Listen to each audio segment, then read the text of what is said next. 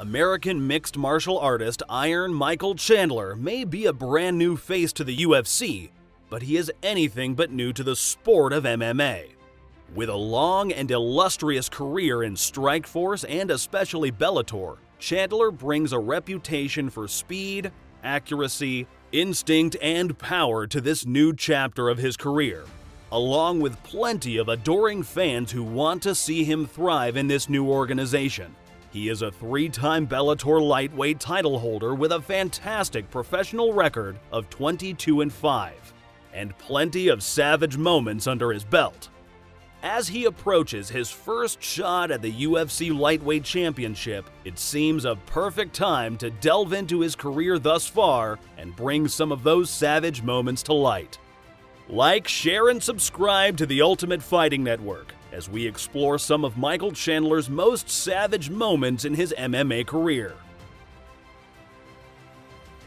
Michael Chandler had enjoyed a 3-fight winning streak at the very start of his professional career by the time he signed with Bellator in 2010. His debut fight against Scott Stapp was a perfect opportunity to prove what he could do in the cage, and he did so in spades. Chandler has a very adaptable fighting style, with a firm foundation in wrestling but an equally powerful right hand. In his ground game, he mixes submission attempts with ground and pound in a unique and subtle way, and his stand-up striking is both powerful and accurate. All of this was in full display in his debut, when the fight went to the ground in round 1 and Chandler pummeled Stapp mercilessly until the referee stopped the fight. A meaningful first act in a long career. Unload, I think he's going to look for the stoppage right here. I'm going to stop it.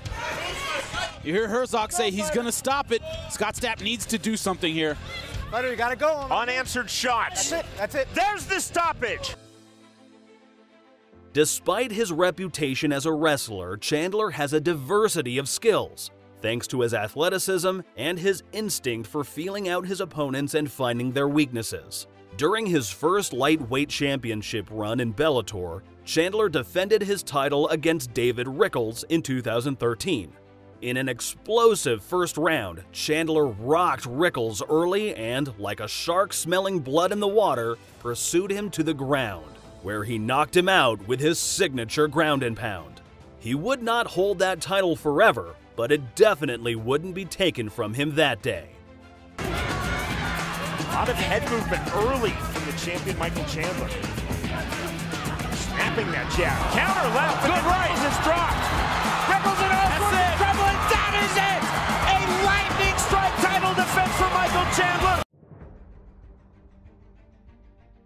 The UFC doesn't have the market cornered on long-term rivalries. In Bellator's lightweight division, the battles between Michael Chandler and Eddie Alvarez would become legendary and were largely respectful to boot.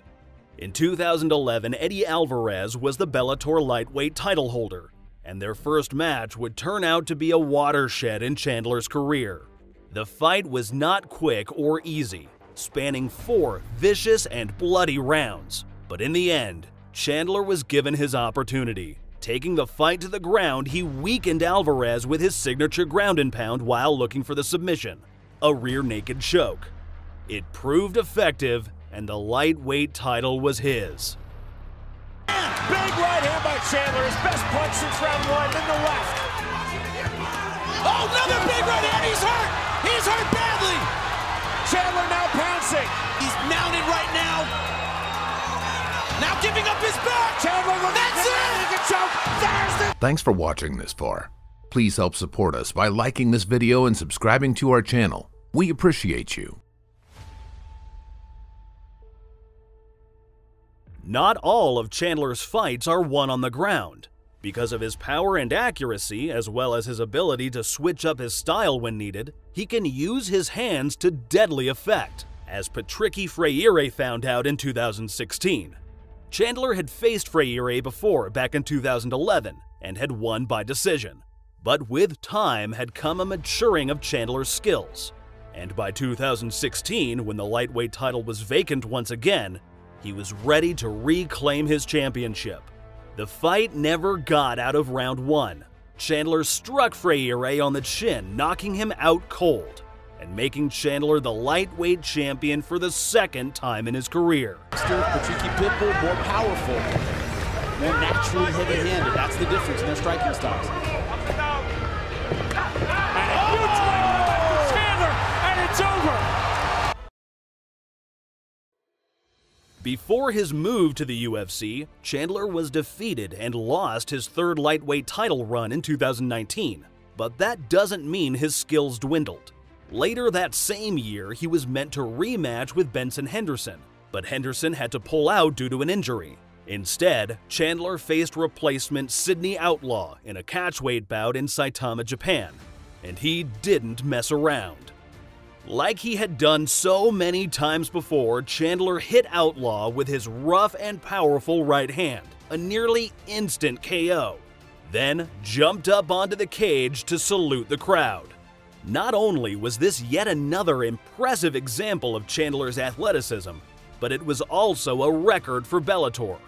Chandler had become the fighter with the most stoppage wins in Bellator history at 12. With class, he said, you know what?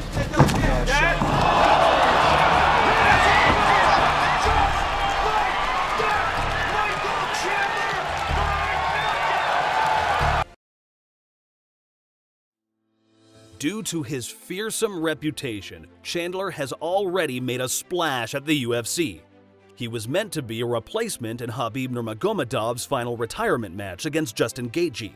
But in the end, the replacement was not necessary. Instead, Chandler's first fight in the organization was against New Zealand fighter and relative UFC veteran Dan Hooker in early 2021. Likely eager to bring his new skills to a more international stage with the UFC, Chandler let Hooker circle him for a while in the first round, fielding low calf kicks and biding his time before he found his opening. In what would be a familiar pattern of movement to his fans, Chandler brought Hooker to the ground with a powerful strike and then proceeded to ground and pound him until the referee stopped the fight. Chandler had made his statement. He was officially part of the UFC's stable of talent now and a contender for the vacant lightweight championship. And look at the immediate... Oh! Big knockdown for Michael Chandler! Big right hand, Dan's hurt. Hooker covering up! It's over. Michael Chandler! Maximize it! The UFC lightweight title stands vacant for now, circled by lots of incredibly skilled athletes. Michael Chandler brings power, athleticism, and intensity to the lightweight division, a division already packed with amazing talent. Can he win and hold the title that he had held 3 times in Bellator? Can he topple some of the UFC's biggest names? Only time will tell how many more savage moments we can come to expect from UFC newcomer and MMA veteran Iron Michael Chandler. What's your favorite savage moment from Michael Chandler's career? Do you have a favorite we didn't mention? Comment below and don't forget to like, share, and subscribe. Thank you for watching the Ultimate Fighting Network.